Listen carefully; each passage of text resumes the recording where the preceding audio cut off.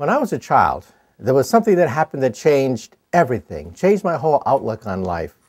When I was about 8 years old, everyone was talking about the fact that a great scientist had just died. I still remember everyone was talking about it. It made the front page of all the newspapers, and they put a picture of Einstein's desk in the front page. And the caption said, "Unfinished manuscript of the greatest scientist of our era." And I said to myself, what? Why couldn't he finish it? I mean, it's a homework problem, right? Why couldn't he simply go home and finish this project? What could be so difficult that the greatest mind of our era couldn't finish it?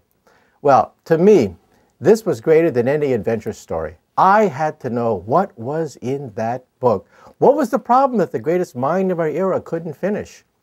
Well, later, I realized, years later, I found out that it was the unified field theory.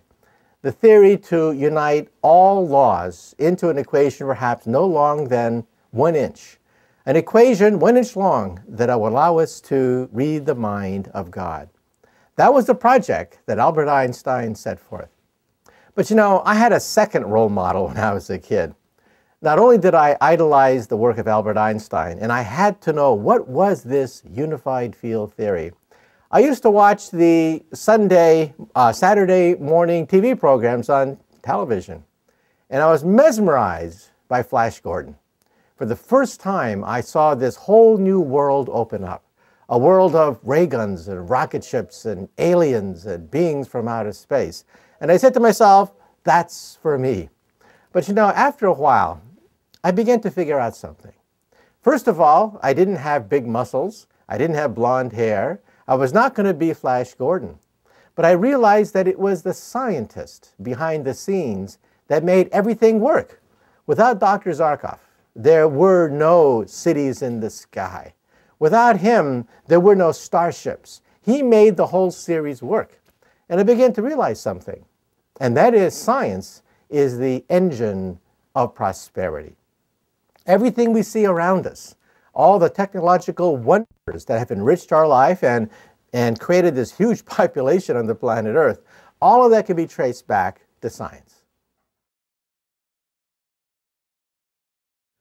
When I was a child, there was another event that helped to shape the person I was. My parents used to take me to San Francisco, to the Japanese tea garden. And I used to spend hours watching the carp swimming just beneath the lily pads. And then I asked a question to myself that only a child would ask, and that is, what would it be like to be a fish? What would it be like to be a carp swimming in a two-dimensional world? A very shallow pond where you can only go forward, backwards, left, and right. And anyone who talked about up, the world of the third dimension, was considered a crackpot. And then I imagined a carp scientist there. And I said to myself, what would this scientist say? He would say, bah, humbug.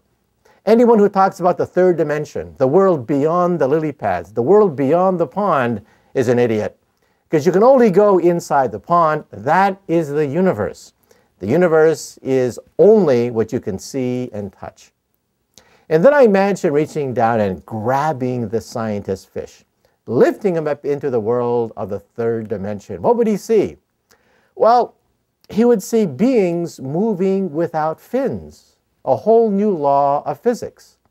Beings breathing without water, a whole new law of biology. And then I imagined putting the fish back into the pond. What would he tell his fellow fish?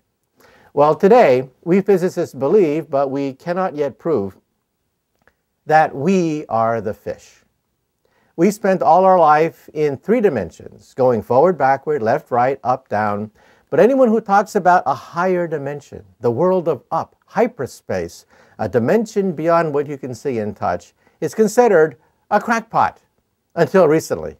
And now, of course, some of the world's leading physicists now believe that perhaps there are other dimensions, other universes, other worlds to explore, and perhaps one day our machines will give us definitive proof of the existence of hyperspace.